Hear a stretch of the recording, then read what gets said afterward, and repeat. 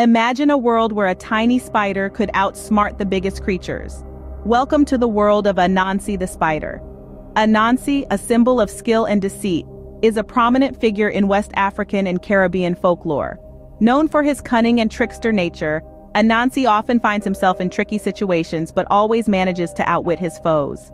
His tales are a blend of morality and mischief, teaching us that brains often win over brawn. Now join us as we delve into the tales of Anansi the spider and the animals he tricked. One animal tricked by Anansi the spider was the mighty leopard. In this tale, Anansi found himself cornered by the leopard, but instead of succumbing to his fate, Anansi used his quick thinking.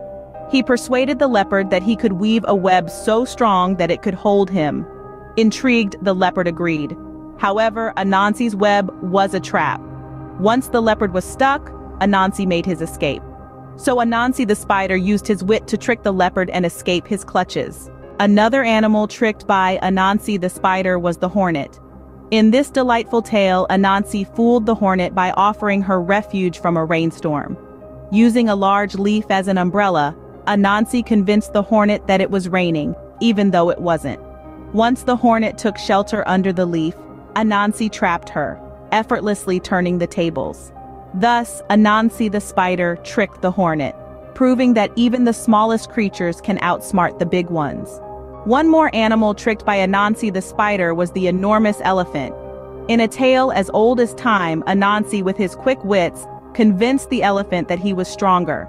Anansi proposed a tug of war, but instead tied the other end of the rope to a palm tree, fooling the elephant into believing he was losing to the spider's strength. It was a brilliant ruse that left the elephant humbled and bewildered. So Anansi the spider used his cleverness to trick the elephant, proving that brains often beat brawn. Yet another animal tricked by Anansi the spider was the sly python. In this tale, Anansi played on the python's vanity. He questioned if the python was truly the longest creature in the world. The python, eager to prove his length, stretched out next to a bamboo pole that Anansi claimed was the longest thing he knew. While the python was distracted with proving his length, Anansi tied him to the pole. Thus, Anansi the spider tricked the python, showing that ego can often lead to one's downfall. In the world of Anansi the spider, no animal is safe from his tricks. As we've seen, Anansi has bamboozled quite a few of his fellow creatures. Let's take a quick look back. First, there was the leopard, whose strength and speed were no match for Anansi's cleverness. Then there was the hornet, outsmarted by Anansi's crafty use of weather. The elephant too fell for Anansi's trick, proving that size isn't everything.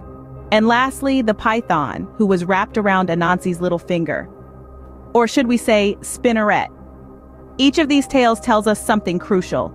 They remind us that wit often triumphs over brute strength, that even the mightiest can be outwitted, and that ego can sometimes be our downfall.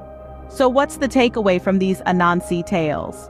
Remember, in the world of Anansi the spider, it's not always the biggest or strongest who wins, but the most cunning. So keep your wits about you, and you may just avoid being tricked by a tiny spider.